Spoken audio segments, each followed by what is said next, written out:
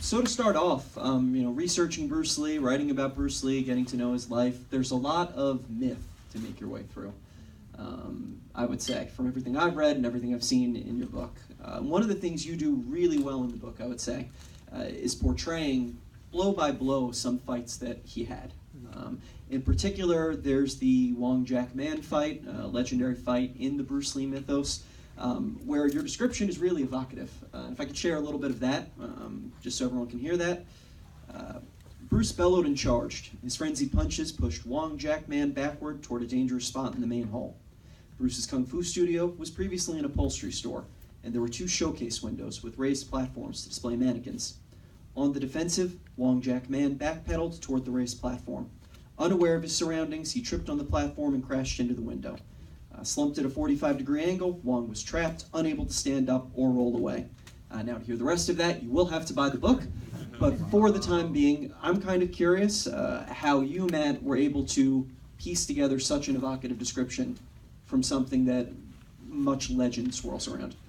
So if anybody's seen Birth of the Dragon, which just came out, it's pretty bad. But it was told from Wong Jack Man's side, and so this is the most famous fight in Kung Fu history. The challenge match has been told like at least a dozen times in various film, on theater. Linda has her version, which she's told in her book and in the movie Dragon, a Bruce Lee story. And Wong Jack Man has only done one interview in which he talked to his student who told his story. And so I had both of them, and they don't agree. So what I did was I ended up interviewing David Chin, who was Wong Jack Man's friend who set up the fight. And the reason I sort of trusted his take on things was because he agreed with Linda's on most of it. So I figured if someone who was Wong Jack Man's friend agreed with the opponent's side, then that was probably as close to the truth as we were ever going to get about this fight. And so I interviewed him, and then I put together the 2 stories, and then the final little bit was one of the advantages I had in writing this book is that I actually fought a challenge match in China when I lived at the Shaolin Temple, and I've seen a lot of them, and so I have a sense of what happens in challenge fights, and one of the things that happens is even very experienced martial artists panic. And what happened in this fight with Wong Jack Man is that he was overwhelmed by Bruce Lee and turned and ran.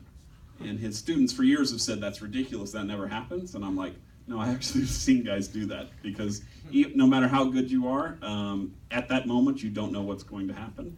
And so that's how I ended up writing that story. So it was a mixture of corroboration and personal experience that allowed you to come to some kind of truth on that.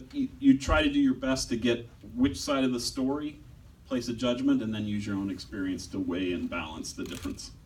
Great, great. And in terms of materials that you use, in addition to people's stories, written accounts, things like that, I'm just curious to hear, as a biographer, what tools were available to you, which individuals were available for conversation, how you kind of piece this together. So no one has written a proper biography of Bruce Lee in 45 years, which kind of upset me. I thought, any white guy who does anything gets a biography, and the Asian guy can't get one. So I really wanted to set out to write the full, comprehensive book.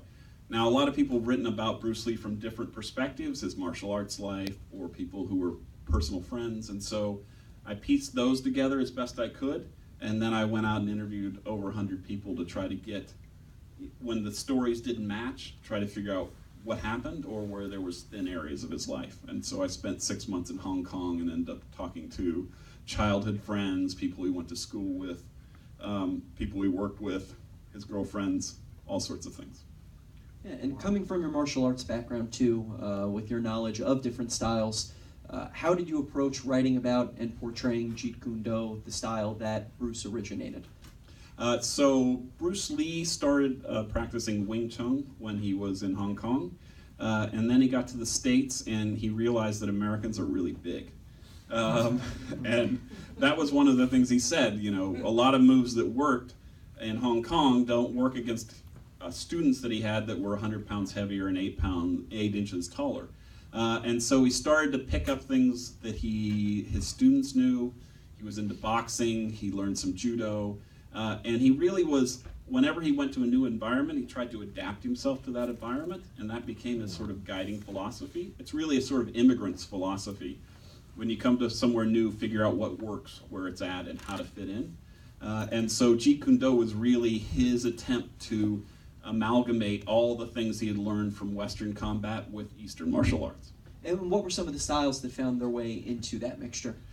So primarily it was boxing, kung fu, but also fencing, which was unique about Jeet Kune Do. His older brother was a fencer, and his older brother taught him some fencing, and Bruce couldn't stand not being better than everyone.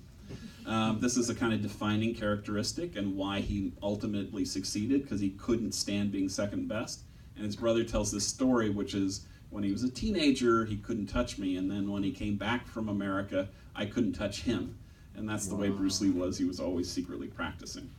And so fencing became part of the style of Jeet Kune Do. In the book, too, you do touch on Bruce's love of dance, which you refer to as his other great passion. Few may know this, he was a cha-cha champion in Hong Kong. And you could see a little bit of that in the nimbleness of his moves. How else do you see that manifest in Jeet Kune Do and in Bruce's style in particular? Well, I think you can see it in the film. What often happens when really great martial artists think they're going to be the next Bruce Lee is they get on film and they look stiff as a board. Because what works in the ring is often being really solid and having a few things you do really well. Bruce Lee had this great rhythm and timing in his dance moves that he translated and combined with his martial arts. So what you're seeing in a way is a kind of dance martial arts. And that kind of rhythm is why his fight scenes are powerful in a way that wouldn't necessarily work on the street, but are incredible. Like when you watch him do those things on screen, you think, hey, he's the baddest dude on earth. And he was able as an actor and a dancer and a martial artist to combine those three and give that feeling to audiences. And throughout the book, you also detailed the different ends that Bruce had used his skills for, used his knowledge of the martial arts. What were his goals throughout his life, and what did he end up focusing on as his chief goal? So the thing to understand about Bruce is his father was an actor, and I think he spent his whole life trying to outdo his dad. And growing up, he started off acting in films his father was in. That's how his career started. And he made 20 films, Cantonese films, in Hong Kong before he was 18. Not one of them were kung fu films. So he really was an actor chronologically first before he got into martial arts. He came to America, and he said, in one of his interviews, he said, I looked around and thought, they don't have much use for a Chinese actor in America, so I'll just, the hell with it, I won't try. And at that point, he thought, he was about 18 or 19, he'd just started college at the University of Washington. He wanted to be the Ray Kroc of Kung Fu. He was going to open Kung Fu studio franchises all across the country. And for about 5 years, that's all he dedicated himself to, teaching Kung Fu and becoming as good at Kung Fu as he could. And then he was randomly discovered by a producer in Hollywood and given the part of Kato in The Green Hornet, and suddenly his two worlds merged. He took his love of acting and his love of martial arts and became a martial arts actor. And you can really see the fusion from Green Hornet on of the two aspects of his personality. A lot of Bruce's life, from what you portray in the book, is a fusion. You know, the uniting of different styles, his life in Seattle as well as his life in Hong Kong, and really his career too, where he had a career in Hong Kong and then his career in the U.S., starting, as you said, playing Kato in The Green Hornet. What about his persona, in your mind, was able to bridge that gap, bridge that Pacific gap? Well, one of the interesting things I discovered in the book, everybody knew Bruce Lee was Eurasian. They thought he was a quarter German. Actually, his heritage, he was an eighth Dutch Jewish, a quarter English, and 5/8 Han Chinese. And so growing up in, there's a famous story when he was growing up in Hong Kong that the other students didn't like how good he was getting. So they tried to kick him out of class by telling Yip Man, his teacher, well, he's not full Chinese. We can't teach anyone who's not full Chinese. Then he gets to America, and he's discriminated against because he's not white. And so I think there was something about not being either or. He was not fully Chinese, he was not fully American, that gave him a sense of universality and a desire to kind of bridge the two parts of himself and the two cultures he grew up in. Born in San Francisco, raised in Hong Kong, went to college in the US. And so in many ways he represents a kind of post-racial person, and he espoused this in his life. When people asked him, do you think of yourself as Chinese American or American, he would say, I like to think of myself as a human being, because under heaven we're all the same. And taking it further and talking about the two cultures that Bruce had existed in, you know, seeing Enter the Dragon, we know that there was nothing like this in U.S. cinema when it came out. It was unique.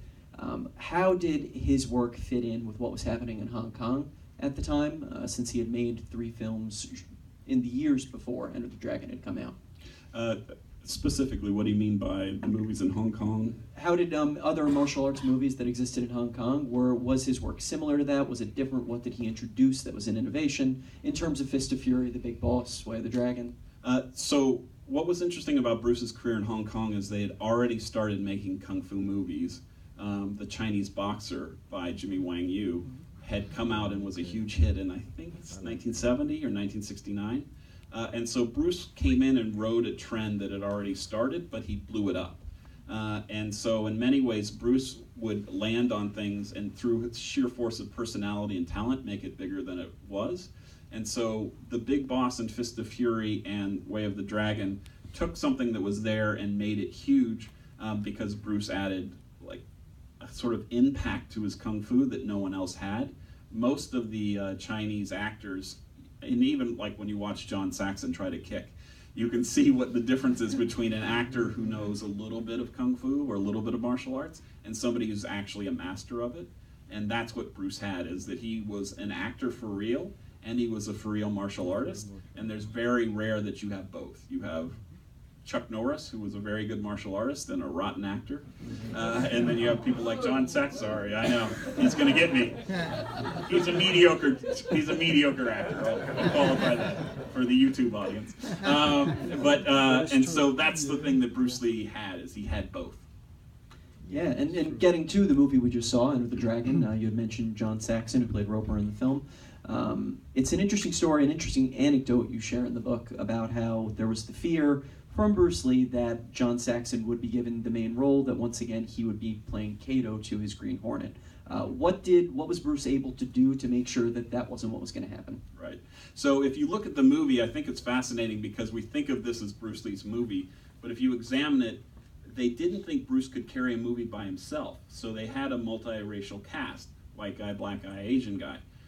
But they only gave one of them an actual moral arc, and it wasn't Bruce, it's Roper. He starts off as a rogue and he becomes the good guy. So Bruce read the script and was like, oh my God, they're gonna take the script away from me. Like, I'm gonna film this thing, they're gonna go back to California, they're gonna recut it, and I'm gonna be Kato again. I'm gonna be the second to the Roper, who's the charming rogue who turns into a hero at the end. So first he tried to fire the screenwriter, which they didn't let him do. And then he really tried to fire the screenwriter, which finally happened. But the funniest story, and this happened, John Saxon told me this as I was at his house in LA. He invited Saxon over to his mansion in Hong Kong, Bruce does, and he says, show me your kick. So John does, and Bruce says, not bad, let me show you mine. And he says, okay. So he hands him a big kicking shield. He goes, stand right there. Then he goes behind him and he puts a chair behind him. And then he goes, wah! Does the Bruce Lee kick, blasts him back. Roper goes like, hits the chair, falls to the ground, breaks the chair. He's lying on the ground. He looks up and Bruce comes over with this concerned look on his face. And Saxon says, don't worry, I'm not hurt. And Bruce says, I'm not worried about you. You broke my favorite chair.